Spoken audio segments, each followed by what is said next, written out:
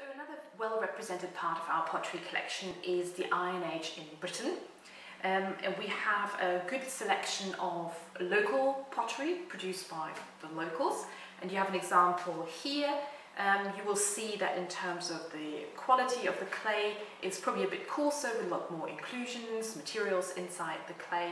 And then we have quite a wide range of Roman pottery, both locally produced and imported.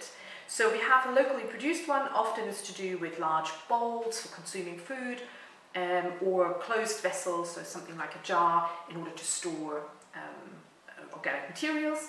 We also have these kind of graters, they're called mortarium, and they have actually little stones pressed into the inside, and they're really acting as a grater as you would use one nowadays.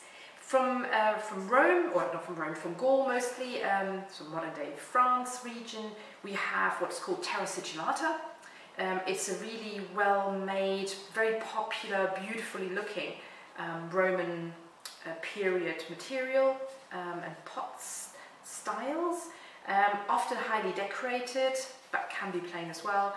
Mainly bowls, open vessels, because they were made by mold, and so they were really easy to produce. The mold itself was hard to make, and you needed kind of a specialist for that.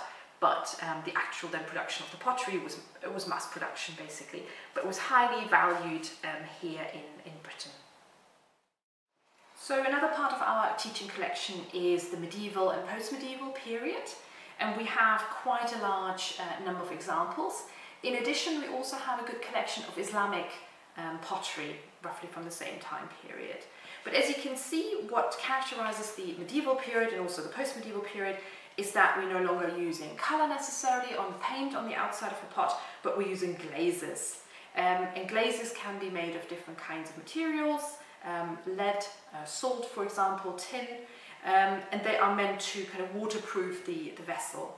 The clays themselves are often quite coarse, and often they're called earthenwares as opposed to slightly finer products.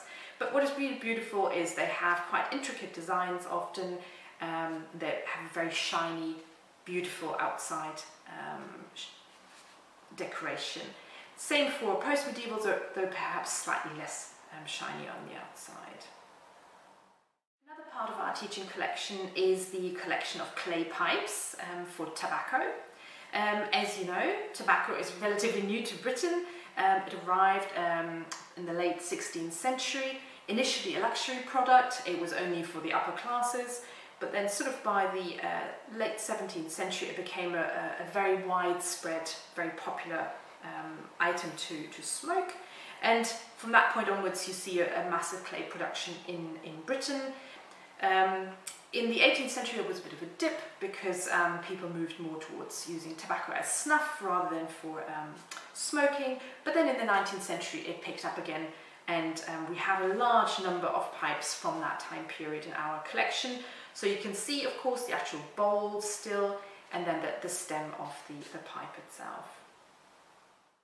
And then, not so much part of our teaching collection, but something you hopefully will be doing when you are studying with us, is to go and work with a potter, where you have a little workshop and we will show you how to make pottery. And there are main sort of easy techniques that we will get students to try. The first one is by pinching, so you take a ball of a clay and you press your thumb in order to create a little bowl in your hand. And the other one is coiling a pot. So that's where you're creating little sausages of clay and you build them up in order to make your pot.